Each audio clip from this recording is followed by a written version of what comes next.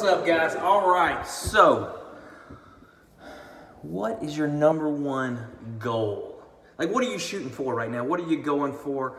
Are you trying to run a marathon? Are you trying to get your black belt in jiu-jitsu? Are you trying to grow your business? Are you trying to start a business? Are you just trying to move up professionally? Are you trying to get your college education? Everybody's got goals, right? And there's nothing wrong with goals. And sometimes our goals are different, right? Maybe your goal is just to be the best parent you can be. And you might find that that involves getting a better job or whatever, or it may mean taking time off from a job. Maybe it means being a stay-at-home mom. Maybe it means, I don't know. Everybody's different. Everybody's got different goals, and you can have multiple goals at one time, right? And maybe your goal is right now you're just freaking overwhelmed and you feel like you're drowning. You know, maybe now's not the time in your life where you can be thinking really long term because you're just trying to survive today. And so I want to talk to you today about something besides goals.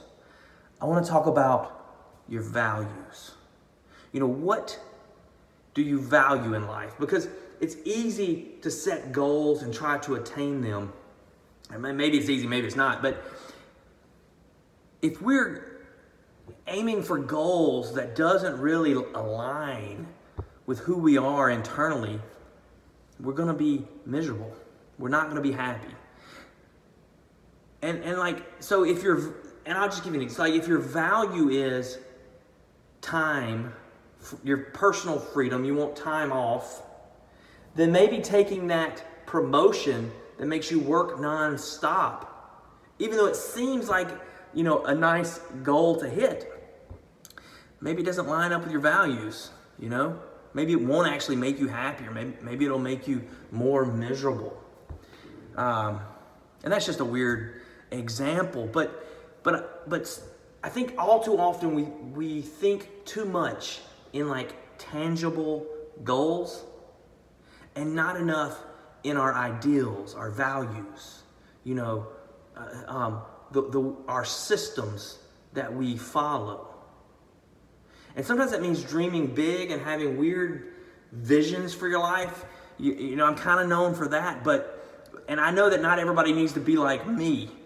But really when I'm trying to have a vision for something I just want, you know, I get passionate about, it's because of these values. It's because of the things that I find important, that I want to work on and I want to grow and I want to see become bigger and become more a part of my life.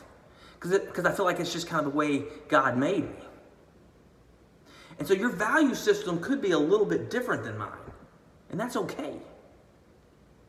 I'm not talking about the values like being a good person or whatever, you know, doing the right thing. I mean, we should also be doing that, okay? But I'm talking about other types of values. Like maybe it's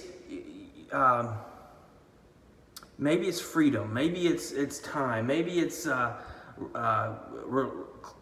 closer relationship. Maybe it is some financial freedom. You know, maybe that is a value of yours, and you need that, and maybe that's high on your list, and that's okay. But like, there's this scripture in the Bible, and I'm gonna probably screw this up, but where Jesus says, he's like, where your treasure is, that's where your heart is. And it was talking about money. And he was trying to get people to put their treasure in heavenly things. In other words, see the big picture, right? Don't try to store up. And like, so the way you can look at this is like, what have you accumulated in your life? Okay? Is it deadbeat relationships? Is it a job that's going nowhere? Is it things that have, is it possessions? Is it money? Do you have a large bank account but you're empty inside? Like, these are the things we accumulate, and it shows where we've actually spent our time, where our heart is. And I think that's what Jesus was saying. It's like, look to the things that matter, the things that are important, the things that, you know, the rust is not going to settle upon, that the worms aren't going to eat through. What's going to last? That's your values. So I've ranted long enough, guys. Hope y'all have a great day.